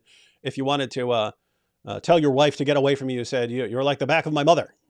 Meaning I'm not going to... I still don't understand what that means, but yeah. It's like you wouldn't you wouldn't sneak up behind your mom for sex. That's actually what it is. You wouldn't sneak up behind your mom and be attracted. So I'm saying, hey, you're like that to me now. I'm not approaching you. I'm not. That's what I thought, but I didn't want to go there. Yeah, I know it's gross. It's gross to think, but that's apparently what it means. So, Allah has not made for any man two hearts within him, nor has he made your wives, whose backs you liken to the backs of your mothers, as your mothers, nor has he made those whom you assert to be your sons, your real sons. So talking about adopted sons here. These are the words of your mouths, and Allah speaks the truth, and he guides the way. And then going down to verse 5, assert their relationship to their fathers. This is more equitable with Allah. But if you do not know their fathers, this is talking about adopted, those who are adopted. But if you do not know their fathers, then they are your brethren in faith and your friends, and there is no blame on you concerning that in which you made a mistake, but concerning that which your hearts do on purpose. So the idea here is your adopted sons are not your real sons. In fact, you can see the Yusuf Ali translation. God has not made, so that's on the right. God has not made for any man two hearts in his one body, nor has he made your wives, whom ye divorced by zihar, your mothers, nor has he made your adopted sons your sons. He has not made your adopted sons your real sons. Such is only your manner of speech by your mouths. But God tells you the truth, and he shows you the right way. Call them by the names of their fathers, meaning their real fathers. So what this is saying, Allah is saying, Zayd was called Zayd bin Muhammad, Zayd son of Muhammad. Don't call him that anymore. Allah hasn't made your adopted sons your sons. Now call them by the names of their fathers. So now you do not adopt someone into your family so that they take your family name. Even if you can take care of an orphan, you can do that. You can take care of an orphan, but he does not become a part of your family. He is to remain part of his family, even if he has never seen his family. In other words, you've got someone who grows up in an orphanage, didn't happen there, But you take someone, if you go take someone out of an orphanage, you decide to care for an orphan, fine. You call him by his family's name and you understand he is an orphan that you are caring for. He is not part of your family. And so this passage abolishes adoption in Islam. There is no adoption in Islam. So notice the problem here. Allah abolished adoption. There is no more adoption.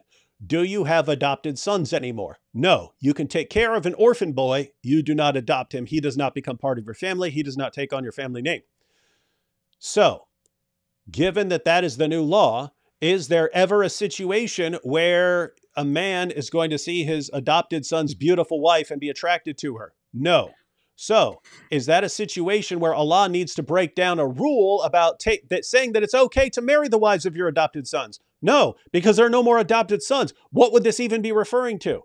And so Allah says, Muhammad, you really, really have to take the wife of your own adopted son so that other people understand, even though that's a situation that will never rise again. It's so important that this non-existent situation requires you to take this beautiful woman and have lots of sex with her. This is so funny. It's like, Muhammad, my prophet, you have to do this. This is absolutely a part of the divine plan.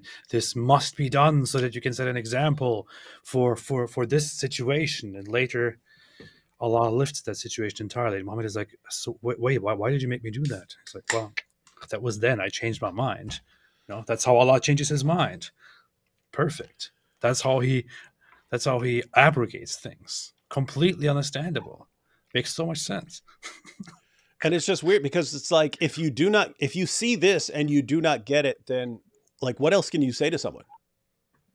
Like, what else do you say to someone? A guy, Muhammad saw a little 6-year-old and then he gets a revelation saying, hey, Allah is giving that 6-year-old to you as your bride. Muhammad sees the beautiful, sexy wife of his own adopted son, and he has to have her. And then he gets the revelations. He gets the revelations saying that you can have her. And this happens over and over and over again. He gets caught having sex with his slave girl, Mary the Copt. Mary the Copt. And what's how are his wives supposed to react that he gets caught not just having sex with his slave girl? He was allowed to do that. There was no disagreement about that. How are his wives supposed to react to the idea that he got caught having sex in one of their beds, right? So Hafsa went out to run some errands. Muhammad jumps into her bed with his slave girl, rolling around in her bed with his slave girl. She gets upset. She tells Aisha, they're all upset. And what's the reaction from his wives? They get upset, and Muhammad swears, he takes an oath, saying that he'll never do it again. He'll never have sex with this slave girl again. And then Allah orders him to break his oath. It's the opening 2 verses of Surah 66. Look up Surah 66 and go to Sunan an-Nasai and see the hadith that gives the historical background. Like, what do you do when you keep seeing this over and over and over again? Any perverted thing that other people, other just normal, moral, basically moral people would have looked at and go, this is bad. This is evil. And Allah is just saying, Muhammad, do this. Muhammad, make sure you go back and have sex with that slave girl and violate your oath. Hey, you need to take the wife of your own adopted son. Hey, you see that little 6-year-old over there? She's yours. It's over and over and over again. And it's like, and notice you say, AP, let me get your perspective on this, because we've said before that there are people who would say, even if it turned out to be true, I would not want to believe it. I would not want to believe it. We've heard people like that. And we both said in the past, if we actually thought it was true, we would have to follow it. Even if, as despicable as we find lots of these things, if there were some slam dunk knockdown argument that showed that Islam is true, then we would follow Islam, even though we find so much of it horrifying. We would still believe that it's true if there was this slam dunk knockdown argument. But all you see are problems like this. And all the arguments that were supposed to be these slam dunk knockdown arguments are now, they're acknowledging that they're false now, right? So the perfect preservation, now they call that a lie. Scientific miracles, now they call that a lie. The mathematical miracles, now they call it a lie. Everything they told us, well, here's why you should overlook these horrible things that Muhammad is doing because of this great evidence. Now they're acknowledging that the evidence is all lie. What's that leave you with? It leaves you with just the problems. Yeah. All right. So Well, what did you want my perspective on? You already you wanted to ask for my perspective, and then you already spoke in my place. So, what should we do? Should we finish out this clip? There's only like a minute left, I think. maybe, yeah. Let's do it justice. All right, neighbors, we're going to wrap it on up here. Those are things that you might be able to bring Let me up. back it up. So now that everyone is familiar with these verses, go ahead and check this out. Because I mean, he's a nerd, but nerds do nerds do. What happened was they're like, well, you can't do that because he's your son. That's incest, even though he's adopted. So Muhammad came up with a new revelation. Well, God has just showed me something. God has shown me that adoption is not something he respects. Adoptions don't count anymore. There is no adoption. And so he didn't just disown his own adopted son. He abolished adoption. There are countries, Muslim-influenced countries now, where adoption's not allowed because Muhammad wanted to sleep with this girl who was married to his adopted son. Those are things that you might be able to bring up and appeal to them to sort of realize the difference between Jesus and Muhammad. What was the other thing I was going to tell you? Be aware of their heart. At the end of it, Islam it doesn't really teach that God is love the way Christianity does. And so they have a different view of God. They also have a view of salvation or of dealing with sins that amounts to like, are you good enough? It's not ultimately a grace-based like Jesus. So you don't have the goodness of God ultimately in his love, and you don't have the incredible grace of Jesus. So recognize that your friend's heart, in a sense, is probably crying out for those things. I feel like my answers to you is only like 30% helpful. So I hope there's something there that you find useful. There's a lot more. As you study it, you'll learn. So that was the advice of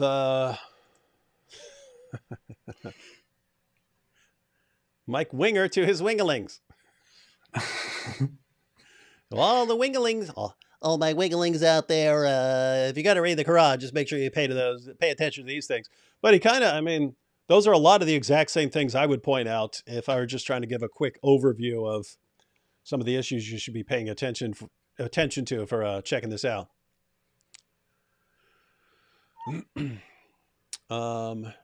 Anything else? So I just wanted to go through that book, but the main point was, notice from that tweet talking about Muhammad and Aisha. Guys, did we look at a tweet? Did we look at that tweet? We did look at it. I'll show it again just because you obviously weren't paying attention. See this? No, I was. Oh, okay. I know. I remember it. Yeah. So Mike Winger, nicest, gentlest, nerdiest Christian pastor in the world, would never in a million years think of hurting anyone's feelings. Nevertheless, shared a story about a 6-year-old girl being married off to a 29-year-old, not nearly as creepy as what happened to Muhammad, as what Muhammad did to Aisha. And not nearly as creepy because this guy isn't a pattern of conduct. This 29-year-old is not a pattern of conduct. This 29-year-old does not have authority over billions of people. So when Muhammad does it, it's much creepier. But yes, Mike Winger here says, following the footsteps of Muhammad, who married Aisha when she was six-year-old little girl, and he was 53. Remember it now, AP? I remember, yeah. This is a typical example of Islamophobia, and but I remember it. Yeah. Yeah. So anyway, do you also want to show how I completely destroyed and humiliated him on Twitter, or I actually don't have Twitter on this. I have to actually take screenshots on my laptop and pull up. But if you want to, go ahead and read it, yeah, show how you embarrassed him, because I don't want people to look at that and think, oh, he's a nerd, so he's smart. No, it's fine. It's fine. He said, I don't want to brag about he it. did say something that caused you to go, wow, this is completely insane and ridiculous. And I can't believe that Christian apologists argue like this. Not really. I mean, all I did was just I quote tweeted something that he said, which was, let me see, what was that? He said something. Oh, here it is. So he said, if we test Islam by the behavior of Muhammad, it fails. If we test Mormonism by the behavior of Joseph Smith, it fails. If we test Christianity by the behavior of Jesus, it proves to be the truth. Now, I get his point. I see what he means and where he's coming from. But I just responded to that by saying, while I agree that Muhammad is a terrible character compared to Jesus or even the Buddha, that doesn't say anything about whether these religions are true or false. And yeah, of course, that's Yeah, I mean, unless he really fleshed out what his point there is, just yeah. saying, "Hey, Jesus was really good." And to be fair, I mean, Mike Winger is an apologist; he could give all sorts of things, but yeah, you'd have to flesh that out. Like, what do you mean? Like, if Jesus was, I mean, I guess if you included that he went around like miraculously healing people, then you'd say, okay, this is vindicating his claims because he's performing all these miracles and so on. But if you're just talking about, hey, he's a really good guy, and he's not a scumbag like Muhammad. I mean, I know nice guys. I wouldn't think they're speaking the truth. But Yeah. so yeah, Mike, why don't you man up and crush AP and explain exactly what you mean and how He's AP is scared. actually. Yeah, He's are you scared. scared? Are you scared of him? He's scared. I Well, would destroy him completely. How well, about we arrange a fight? How about a fist fight? Well, I don't want to get into an argument because then AP might not like me. You know what I say, if you've hurt people's feelings about anything, you haven't followed Jesus. I remember how Muhammad Hijab challenged every one of us to like a fist fight immediately after talking. Did he even to you? I think with you it was just directly to the debate, maybe because he's scared of you. But with Sam Shamoon, I think he he challenged him, and Sam agreed, and then he was like, "How about we meet for a fist fight?" And yeah, Sam, and he said the same thing to me as well. He wanted to. He said he would beat me up in a fist fight, which completely random, and Sam's Sam's response was pretty reasonable. It was along the lines of, "Hey, I don't want to fight, but because Sam was challenging him to a debate, and then he said, well, instead of debate, let's fight." And Sam's response was something along the lines of, "Hey, we'll debate, and then we can have a fight." Then they were trying to set up multiple debates, and he's like, "Okay, well, we'll have a debate, and then we'll do your fight, and then and then we can do another debate, and so on." And then it never materialized. And really, I think Hijab has a glass jaw based on that one old man who hit him, and then he was like clearly stunned from a little tap. But I think he knows that. But anyway, the point is that whole situation is ridiculous, right? It's like these are your champions. These are the champions of Dawa. These guys, oh, you disagree with me? Well, let me insult you and threaten you. And you saw, I mean, he's still the same. Like even recently with what's her name? Pearly something? Yeah, just Pearly. Pearly Things. Pearly Things is her channel. But yeah, with her, watch how you talk to us, or we'll not hesitate to humiliate you, and you'll be embarrassed like when you are being rejected by men and blah blah blah. And it's just, my goodness, these are the champions of Dawa. And so it just reminds me of these people are like acting like these the high school bullies who are of no use, who contribute nothing at all to the conversation, but just take pleasure in bullying people and saying dumb stuff, and are then popular for a while, and then later they don't matter at all anymore. That's what it reminds me of. And childish. look at the real impact it has. So you go around thumping your chest, "Hey, everyone's scared of me, everyone's scared of me. Ha ha, the Quran says you can have sex with a 5-year-old. That's what he says. And Ali Dawa, My daughter reached the age of puberty. By the age of 9, I would tell her you are ready to be married. And then Hakikachu. And then what's creepy is all these dudes will again try to defend it. Oh, Mary was a little girl and stuff like that. And what's happening? You are ending up, they are causing the nicest, nerdiest IKEA furniture buying, damaging their finger from too much reading, blue light in the background. They're annoying these guys so much that they're coming out and condemning Muhammad's relationship with Aisha. That's the impact Dawa is having. The blue light thing is really ridiculous. I mean, what kind of nerd puts blue light? That's like extreme nerd background. Yeah. Oh, look, I have a bunch of books and I have a blue light. Now you should listen to me because I have gummy bears. You want some gummy bears? People always disagree with me, and they say, Mike, I think you're wrong about the gospel. And so I just jump right out and tell them, hey, let's have some gummy bears. Let's have some gummy bears. So by the time we've had a few handfuls of gummy bears, everything is all right. I always say that. I always say everything's better after a handful of gummy bears. And so notice, like, nicest guy in the world would never even dream about hurting anyone's feelings. And this is the guy who's now coming after Islam and exposing all the problems and errors. Dawa guys, my goodness, the Dawa guys, look what they're doing, creating their own enemies. Anthony here, we're all wrapped up with our video, so we're going to be wrapping up. But Anthony here says, Happy Father's Day to you, David. And not to AP. That's kind of dirtbaggish of you. I don't believe in fathers. It's a Christian conspiracy.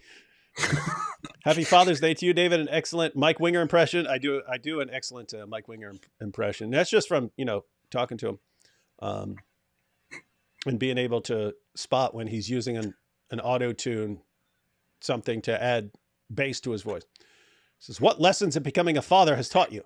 It was kind of not the right place to go into fathering lessons. But the main thing as far as me is that I've always been kind of like on my own and not caring much what happens to me. And all of a sudden you got a family, and now all of a sudden you have a moral obligation to behave differently. And in other words, everything is another factor. Now you have multiple relationships and multiple responsibilities that I'm not going to be a dirtbag. But I mean, if you'd have caught me no family, I would have no objections at all to flying into Saudi Arabia, preaching the gospel, getting murdered, would not care. Can't do that. Whoa, wait a minute, David, you should be scared. What? You talked so much trash. I guess who's in the chat now? Who? Guess who's in the chat now? Who? Mike Winger? Hidely ho! Hey, Mike, give us a hidely ho to all my winglings.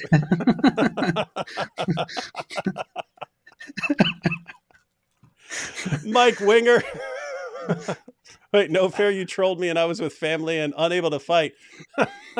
He was unable to fight. So look, meanwhile, you got the real men sitting here drinking Bitburger. We're drinking Bitburger and making fun of nerds. That's what you're supposed to do. That's what real men do on Father's Day. And meanwhile, Mike Winger sitting in front of your IKEA bookshelves with your blue light and your gummy bears. Hey, Mike, look what I did. Look what I did reading my new ESV study Bible. Oh, my goodness. Nerd! Did you hear it? Nerd! with your books. Oh, boy. I missed the whole thing. I'll have to watch it later. Yeah, be sure to check the chat too, Mike, because it's pretty hilarious. I like when I can say something and people take everything too seriously, and it's hilarious. Yeah. Hey, I posted early this morning. I posted a picture of Andrew Tate, and I said, what if one of his webcam girl? And so the idea is Tate's practically naked. He's wearing these tiny little booty shorts, these Daisy Dukes on, and he's getting these pictures of him reading the Quran in his Daisy Dukes and his booty shorts with a Quran resting firmly on his genitalia, and Muslims cheer for him. And I said, but imagine one of his webcam girls bringing him a copy of Sahih Bukhari. And I got all these Muslims in there. It's Sahih Bukhari, not Sahih Bukhari. It's like, okay, guys, if you don't understand joking, just. Well, really, I had no idea. To be fair, in Muslim culture, sarcasm, satire is very, they're not very familiar with it. They don't really appreciate it very much. They don't really get it. So it's hard. It's rough. It reminds me of Drax from Guardians of the Galaxy. And he was saying, Quill calls him a thesaurus because he's using all these big words like you using salvific. You're using salvific.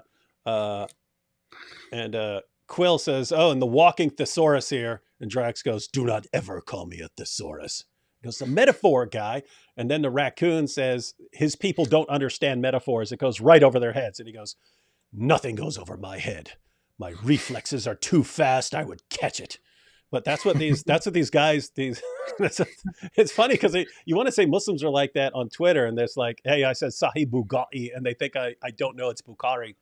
But then you got me making fun of Mike Winger here. And oh my goodness, I can't believe you're making fun of the poor, defenseless, nerdiest pastor in the history of forever.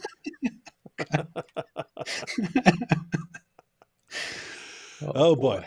All right, AP, we could go ahead and close out now. What's anything else going on? What do we got going? We're still not sure what to do about all this content that we can't even cover because it's too much.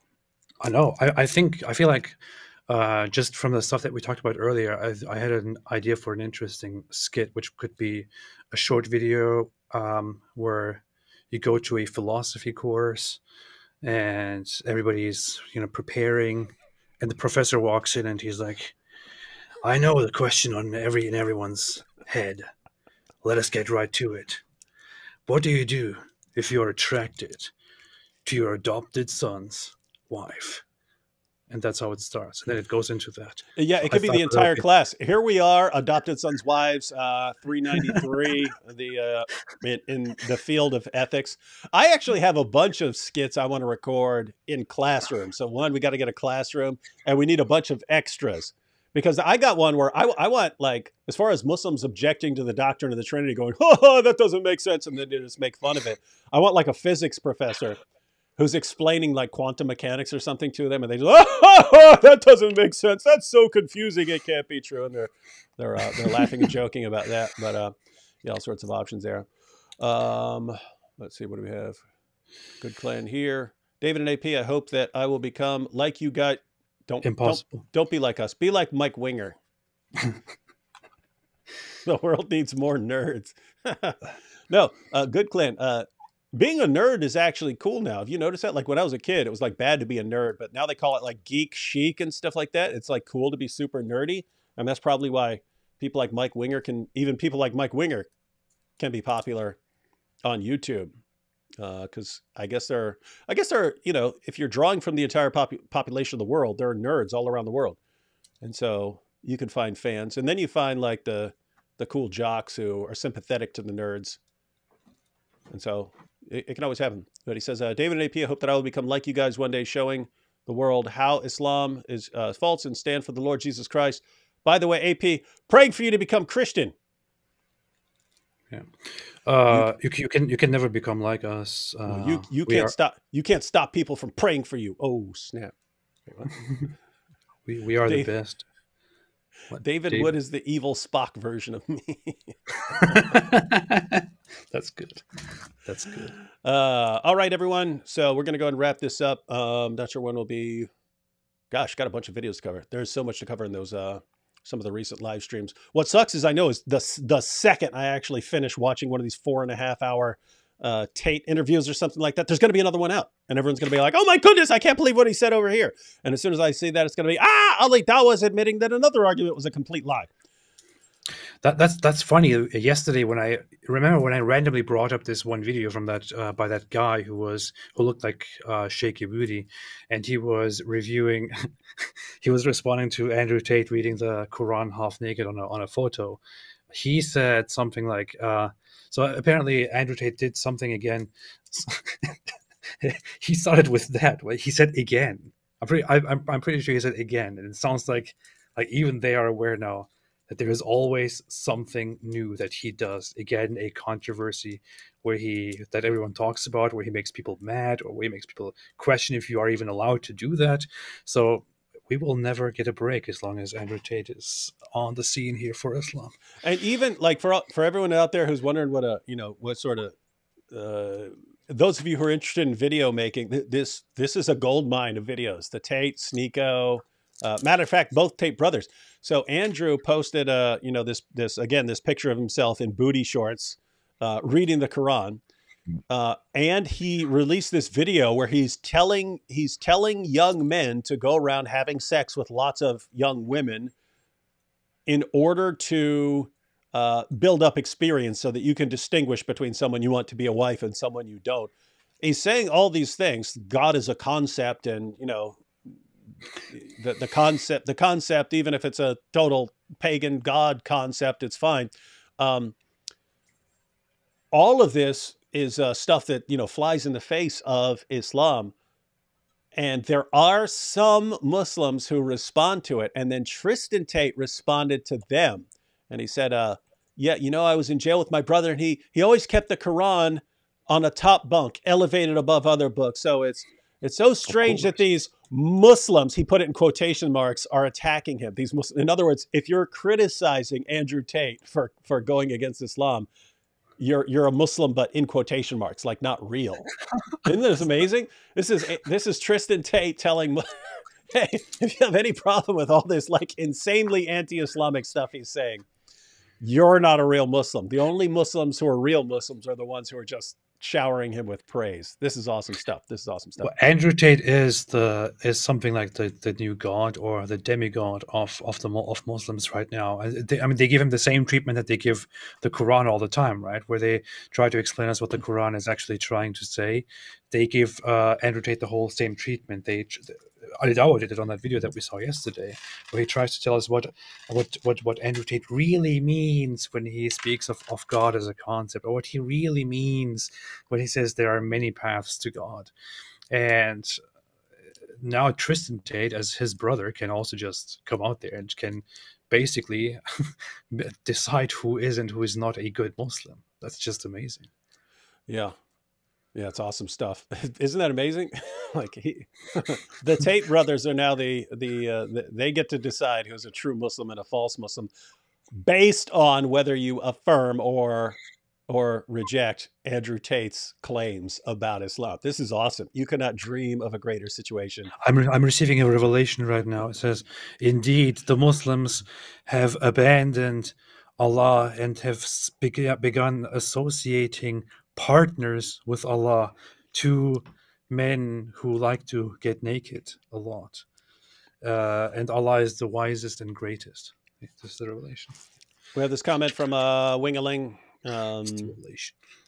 He says, hey, David, I just saw your video on that Islamic apologist saying that Jesus physically died and rose again, but that it doesn't count as dying or being crucified because the angels did take his soul. That is indeed wild stuff, David. That is wild stuff. I'll have to do some further investigation. I'm going to buy every book on the topic and put it on my beautiful bookshelf.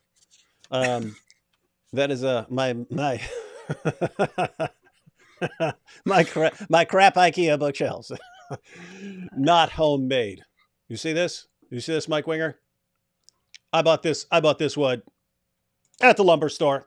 Built it myself. That's how it's done. And you got here Deja Vu. Plus, you should get rid of blue light. Blue light in the back is just unacceptable. That is. I mean, terrible. It's extremely effeminate. Let's just say that. But no, Mike, it's the crucifixion actually an interesting topic, because there you had Sheikh Imran Hussein giving his position, but there are multiple versions of that, and you would think that they would be adopting that position because of the overwhelming historical evidence. Like, you know, they're catching on to the fact that scholars all agree that Jesus died by crucifixion, and they would be saying, oh, okay, well, we have to reinterpret the Quran in light of that. But it's actually not. It has always been a position in Islam. There's always been a minority who thought that Jesus was nailed to a cross, and what the Quran is saying when it says he wasn't killed and crucified, they read that in the light of other Quran verses which say things like, when you kill someone in battle, don't say you've killed him. It's actually Allah who's killed him through you. And so it's notice, you know, you walk up, you stab someone in the battle, you stab him in the throat, you kill him, and you walk back and you say, I killed that guy. And then the response is, no, you didn't kill him. Allah killed him. And so they're reading it in light of passages like that or some other Quran passages, and they're saying the Quran is not actually denying Jesus' crucifixion. It's denying that these guys are the authors of it, or that they got the victory over it, or something like that. If you just read that verse, it sounds like it is very clearly denying the crucifixion. That's why it's hard for people to interpret it in any other way. What's interesting is that that's the only verse. There's like the one verse to go on that denies the crucifixion. And you've always had Muslims who interpret it differently. So it is something to take into account. One, you got to One, best case scenario, Allah is very horrible at wording things because he confused so many people for so long. But it is something that Christians need to be aware of in having these discussions. All right, never. Alhamdulillah. All right. We'd just like to thank Mike Winger for providing that video, for auto-tuning his voice to make him sound like he's got some bass in his voice. Thank you for all the gummy bears. Like, who does that? Look at my $40 Walmart guitar back there. Who does that? Oh man. Anyway, let's just say ideas about what's cool and not have changed since I was a boy, and even are very different depending on where you go in the world. All right, everyone. We will catch you here. Any final thoughts, AP? As my friend Sajid Lipham always says, stay away from Islam. So you heard it from the Apostate Prophet, and Sajid has declared it as well. You've got Ali Dawa saying that the scientific argument has been debunked. You've got Yasser Qadi saying that the mathematical argument has been debunked. You've got Shabir Ali and Yasser Qadi acknowledging that there are different Qurans in different parts of the world. You've got Fareed calling Sheikh Yasser Qadi a liar for ever claiming that there was only one Quran. These are great times to be in, ladies and gentlemen. I hope everyone what's up? And also calling Shabir Ali a punk. He called him a punk. He called him a punk. We are in the midst of the Dawa wars. They are breaking down because they've been telling lies. Their lies are getting called out, and they are defending their lies with new lies. And it's easier for us to expose lies thanks to the power of the internet than it used to be. And so now we're destroying them faster than ever before. Dawa is coming crashing down. If you want to hasten that, it's very easy. You do not need to learn everything. You don't have to know anything. You can pick a couple of things. You could pick one thing. You could take that tweet. I'll show it to you. You could take this tweet from Mike Winger, something like that. If you just learn the basics about Muhammad marrying a 6-year-old when he was an old geezer, just learning that sort of thing and share it. So those of you who have the time to learn a lot of information, whether it's apologetics or just criticizing Islam or whatever it has to be, you definitely want to do that. But for those of you who are saying, I don't have time for this, I have a lot of other things going on in my life. If you're here, you're obviously somewhat interested in the topic. So keep in mind, you do not have to be someone who learns all of this stuff in order to do your part. And so if you learn one thing and you share it with 10 people, you've done something very valuable right there. So learn something, learn it well, share it, keep doing that. If you get 1,000 people doing that, 100,000 people doing that, 1 million people doing that, you're going to see a lot of Dawa nonsense collapse very quickly. And I ain't got no time. We will see you very shortly to do our part. Catch you later. Catch you. And heidily ho, everyone.